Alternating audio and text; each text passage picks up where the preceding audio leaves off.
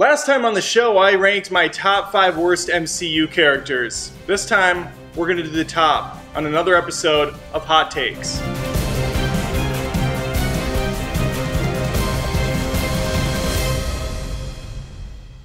I'm not going to sugarcoat this. Coming up with the top 5 list was a lot harder than I thought it was going to be.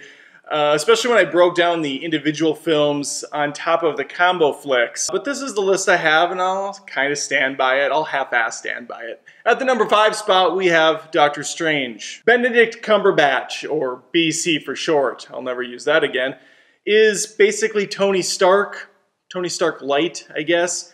And I wasn't even that big of a fan of his solo film. It wasn't until I saw him with the rest of the roster that I stood back and was like, this guy's pretty awesome. Especially in Infinity War. That one I thought was a Doctor Strange vehicle. Him, Thor, and pretty much those two really wowed me more than anybody else. And I didn't think that was going to happen. He's really won me over, and I'm actually really looking forward to his next outing. It's the only Phase 4 film I'm really looking forward to at all. Honestly, all I really love about the character is him just going like this and like doing little things with his hands and then CG stuff showing up. Like, I could just watch that for 2 hours, because Cumberbatch just has that straight face while it's happening. He's really into what he's doing. If you were to ask me, after Captain America's first solo film was done, if he was one of my favorite characters in the MCU, I would have laughed at you. I told you to get out of my house. I never invited you in to begin with. But then something happened.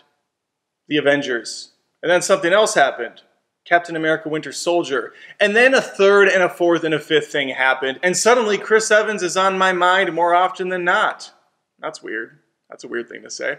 Anyway, I found Captain America initially to be a lame character. I never was into him in the comics. I thought he was laughable in cartoons. He's wearing the Star-Spangled Banner as an outfit. He's got a dumb shield.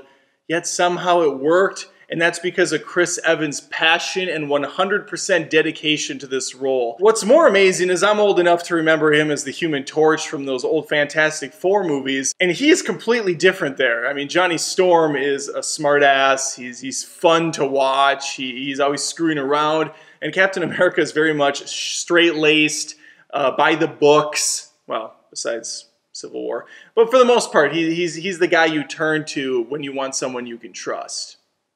Chris Evans nails it. It wouldn't be a legit list by me if I didn't find some way to kind of cheat. I'm putting the entire Guardians of the Galaxy roster on here, even Mantis, because she was so great in Endgame, running towards the combat and doing absolutely nothing. By themselves, I like all these characters. Peter Quill / Star-Lord, Rocket, Groot, Gamora, Drax. But when you combine their personalities, this family really shines. It's like the Addams family. You know, Pugsley and Wednesday and Gomez, they're all solid by themselves. But it's really the team. It's that cohesive unit that works so well. I debated moving Thor up to the number 1 slot on my list. I also debated not even having him on this at all. Yeah, it's controversial. I was fighting with myself deep inside, where the heart should be, but has been gone for many years. Thor and, to a lesser extent, Hulk have been changed the most throughout these films. Thor in, I think, a better way than not. In the first outing, Thor is far more serious. Even in the second one. Of course, he cracks some jokes and he is playful here and there. But for the most part, he's like 90% stoic and serious. And I feel like it was Joss Whedon who really kind of pulled that comedy out of Chris Hemsworth more. He saw something there, and he lightened him up a lot in Avengers and especially in Age of Ultron. And I don't know exactly when those web videos came out where he's got the roommate, but those were hilarious. It could easily be an entire series on Netflix or on the Disney thing that they're coming out with. And it was obviously a jumping off point for a far more hilarious Thor in Ragnarok. Yet in Ragnarok, he's still able to balance this, because of a great script, with those serious moments, with those painful moments, with those powerful, superhuman, godlike moments. Then we get to Infinity War. Things are a lot more serious. We're still seeing him have fun. We're still seeing him bouncing dialogue and jokes off the Guardians. But when it's time for business, Thor gets down to it. And my God, that is some awesome stuff. I turned to people and I said, You know, when he was forging the axe, and especially when he smashed down and everybody had Immigrant Song playing in their heads. That is how you do Superman. That is how Superman's done. He's a god. He is perfect in pretty much every way. So you have to give him internal conflicts. You have to give him reasons to fight that are captivating, that are emotional, and they absolutely knocked it out of the park with Thor in Ragnarok and Infinity War, and then for some reason decided to throw it all the way in Endgame. A movie that I think is praised far too much. It would have been one thing to make Thor a punchline for a little bit. Give the fat suit, make him throw some jokes out. I get it, you know, he's lost his way, he's sad, he's disheartened. But to keep him like that for the entire film was just it just felt such a betrayal to the character after he's been through so much already. The MCU is on like their 23rd or 24th film at this point. I don't even know. It's been running for 10 years or so, and it reminds me of a great TV show that's maybe going on a little too long.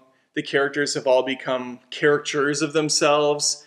They are kind of a shadow of what they used to be. And it's kind of like that line in Dark Knight. You either die a hero or you live long enough to see yourself as the villain or whatever. I'm paraphrasing, but you get what I'm saying. And I think that's what's happening to some of these characters. Like I said, Thor and Hulk. However, they did right by one man. And that's Robert Downey Jr. He's this arrogant playboy philanthropist who's got billions and trillions of dollars. He can do whatever he wants. He's not humble. He doesn't really seem to care about people beneath him until the end of the first Iron Man. But even then, he's still, he's kind of a drunk. He's sloppy. He's messy, and that gets pulled away in Iron Man 2. And by the third one, and by Avengers Age of Ultron, he's really becoming a leader with Captain America.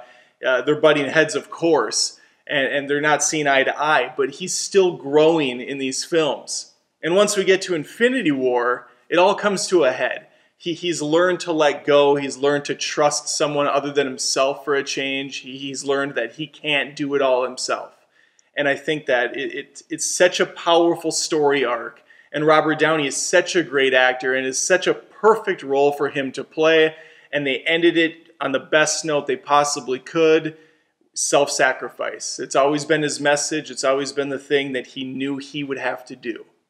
And he knew that he could accomplish this goal finally because he did have faith in others. He had that trust there. And what a great out for him. What a great finish to that story. I don't know how you could not put Robert Downey, Iron Man, as number one. He started it all and he finished it all.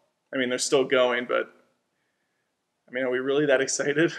Thanks for watching. I hope you agree with my list. If you don't, that's fine too. Let me know in the comments below. Subscribe if you like hot takes or movie feuds or occasional car side review. I do all of that and more at Adam Does Movies. Take care.